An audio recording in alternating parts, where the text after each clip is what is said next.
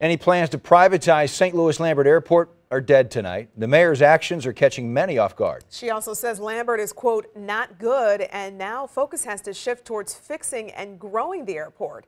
News 4 investigator Chris Nagas is here tonight following the developments from City Hall. Chris. Well, Courtney, privatizing airports is popular in Europe, but not so much here in the United States. St. Louis Lambert could have been the first major airport to fully go private. Denver just recently spent $200 million killing its deal with a Spanish company after problems surfaced. Mayor Lyda Krewson is making it clear she will not move forward with requests from private operators to take over the airport. The city is $600 million in debt with Lambert. Leasing it could have brought in billions to city coffers, but the idea has been met with trepidation from city residents and business leaders. In the end, it was too much of a risk.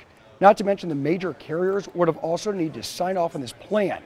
This process has been in the works for a year and a half, and today it is over. But it doesn't mean the mayor is satisfied with every aspect of the airport's operation.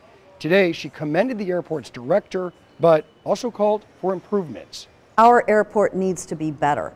It's well run. Rhonda does a great job of running our airport, but we need more flights to more places more often.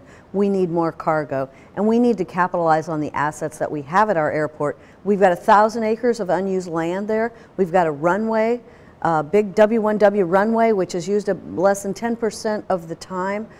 We've got $700 million worth of debt. And so what we are going to do is come together with our business community, our residents, our elected officials, and figure out how we can improve our airport.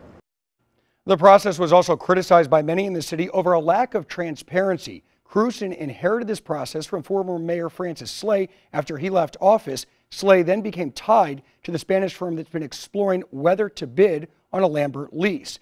In the end, the airport will remain under local control with an understanding our airport needs to improve for passengers. Steve and Courtney.